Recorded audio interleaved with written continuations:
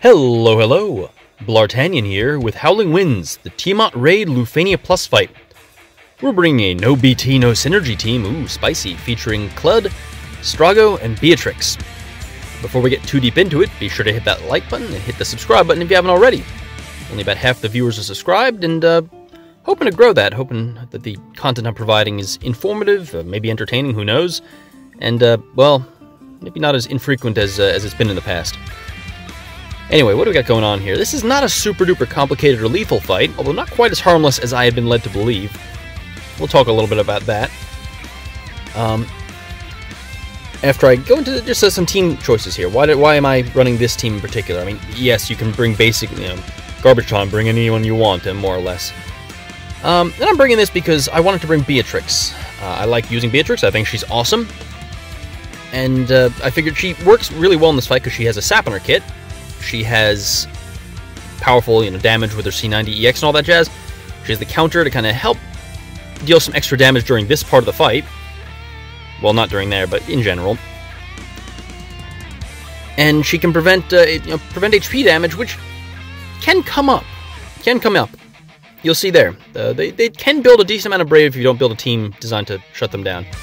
I got a little careless and brought some teams that just straight up were not very good for the fight, and got punished accordingly, and so I was like, I'll try bringing Beatrix and just see how that goes.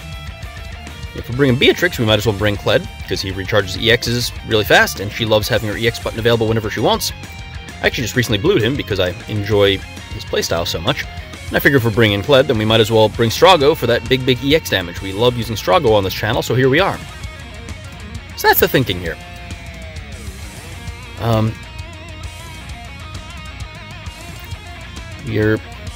Although I actually do need to get that sap back on them, it seems. It fell off during their turn warp mechanic. It is kind of nice. This fight does have a couple of mechanics. It's not super threatening. Most of the boss's attacks are brave attacks. The orb is non-lethal. It just basically automatically cleanses debuffs and makes them do their recast, which just applies a one-turn HP poison.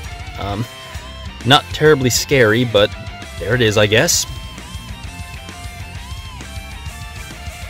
So in hindsight, I could have just LD'd here and probably dodged a lot of what we were dealing with, but I guess that's not what we decided to do in this case.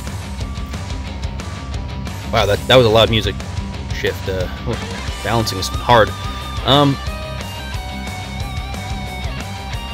Yeah, so I mean, the only real mechanic these guys have beside the orb, which / recast are kind of the same thing, it's just that debuff, are at 80% and 50%. They will warp their turn, absorb HP damage, I think, and take 3 turns in a row. Or not absorb, but block HP damage and take 3 turns in a row.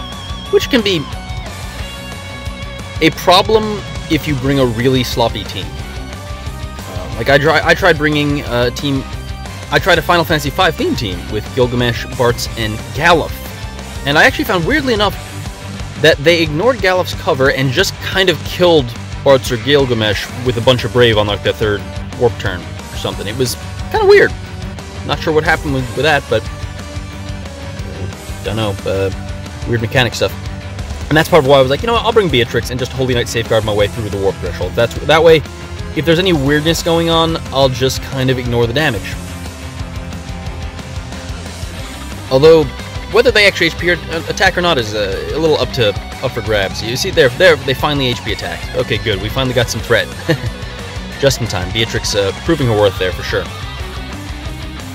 Well, that's all fine and good. God, this EX is so good. Even though this one hits about half as hard as it should. Because just, we're the state we're currently in. What else is there to talk about in this fight? I talk about Thancred. I was seeing some people defending him, and God no, just looking over his kit, like, it really is kind of underwhelming. Yes, he has 20% HP damage on his debuff, but that's kind of the standard these days. Irvine has it, Laguna has it, and then some. Most supports have it passively as, like, 20% HP damage up for the party. And he doesn't even apply it on his LD call, so he's not even, like, at least, like, Dark Knight Cecil or Lilithset applies it on their LD call, and that is some additional utility you can get from them. As for his turns, his base skills have 2 HP dumps, and so if you, I don't know, And I know, like, you know, you can use his free Ninky attack for an additional dump, and then you can use his special trick attack for 3 more dumps. But it really feels like you're putting in a lot of work for less payoff than you normally would.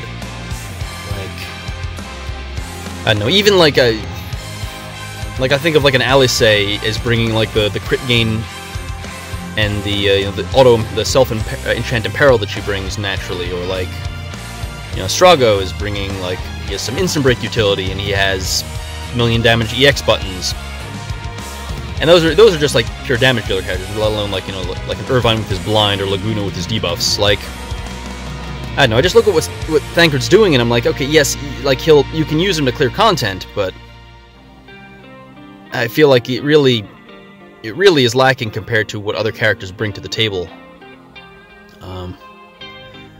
Which is a pity. I'm waiting for Thancred to be decent.